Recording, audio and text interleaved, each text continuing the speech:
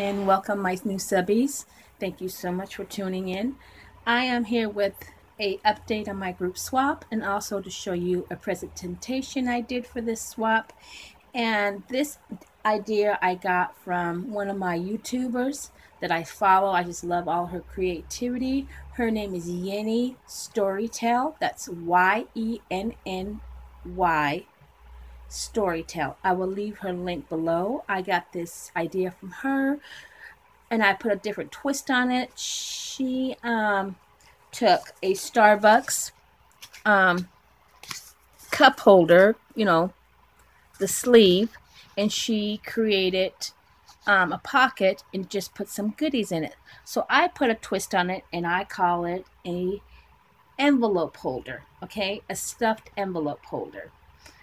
And I did this for my ladies that are in my embellishment group swap this month, and I think they turned out beautifully. Here's my twist on this. And all I did was recycle my envelopes that I had and stuff the goodies in, and I put my name. And ladies, I wanted to ask you to put your name on your embellishments that you're sending in. This way, when the ladies are doing a review, they'll know who it's from. So this is one, and everything that I used was recycled. Like, it was recycling craft paper that I had in my scrap stash. These were all embellishments that were gifted to me. These were from those swatches from Ace, from their paint store. Like I told you, a whole bunch, and I just punched up some flowers. And this is one of them. Here is a other one I created. I think they're absolute. You can use this to send friend mail, grant a wish. I mean, how stinking cute is that? And like I said, I just called it a envelope sleeve, envelope pocket, And here is another one. I think they came out adorable.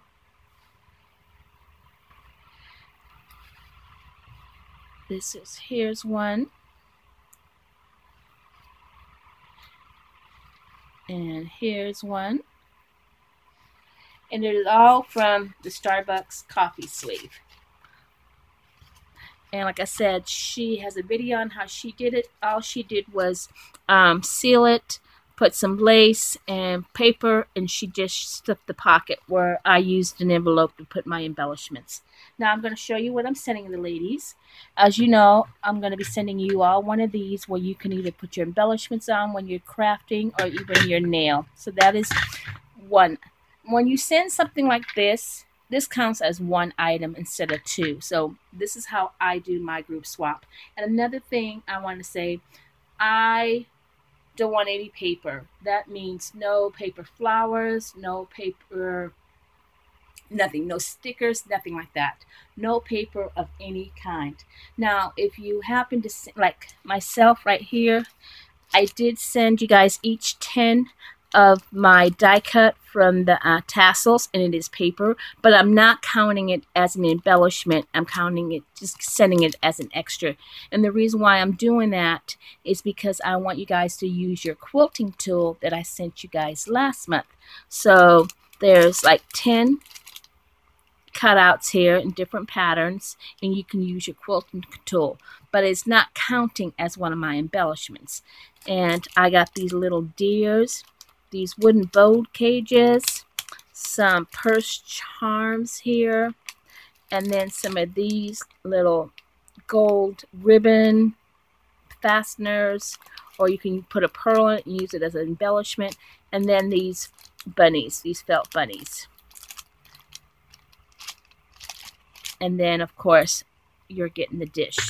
So again, I know Mandy's Place is hosting a group embellishment swap as well. She has her rules, I have mine, and I guess apparently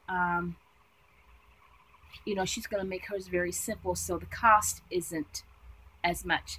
I send mine back in a medium-sized flat envelope due to all the ladies' presentation, and I love that. That's one thing I love about my group swap. So therefore, I do ask for a medium flat rate envelope. You know what I'm saying? Because that's the fun of it. So I enjoy that. That's what I like to do with my group swap, and that's okay. If you guys can't afford to join that, I can understand that.